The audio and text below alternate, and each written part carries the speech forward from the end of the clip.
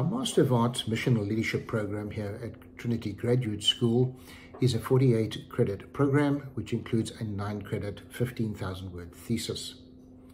The balance of the courses, there are 13 of them, are divided into subcategories of contemporary studies, practical theology, and leadership development.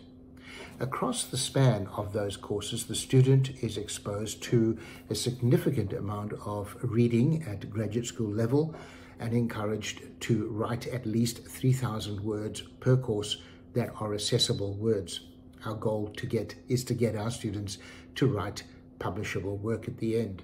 But the range of courses exposes those students to the topical issues facing Christianity today on a global scale. And that is an important part of our emphasis in the ML program, because our students are drawn from a global audience and a diverse range of theological streams of thought. While we are a denominational school, we are in fact global and kingdom in our reach. So we do enjoy students sharing their perspectives and their contexts with each other, and that is a very enriching process for our students. We encourage peer interaction and the humanizing of the digital space by utilizing all the options that we have within our student management system, Populi, and other digital platforms, so that students not only can engage with their professors or the professors with them, but importantly with each other.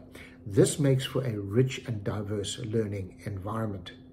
Our MA Missional Leadership has a broad appeal. We have students who are full-time, lifelong missionaries, people who are in other vocations, people who are pastors or leaders of Christian endeavors, ministries, parachurch organizations, not-for-profits, and so on. I think the thing that attracts a lot of students to the MA-ML is that they are practitioners who have reached a stage in life when they realize they want to know more, they need to know more. Many things have shifted in the church and in the ministry world, and in fact they see an opportunity to invest further in their own calling and gifting, and thus their effectiveness in the kingdom of God. So we attract a broad range of students who are characteristically hungry to learn and expand their worldview.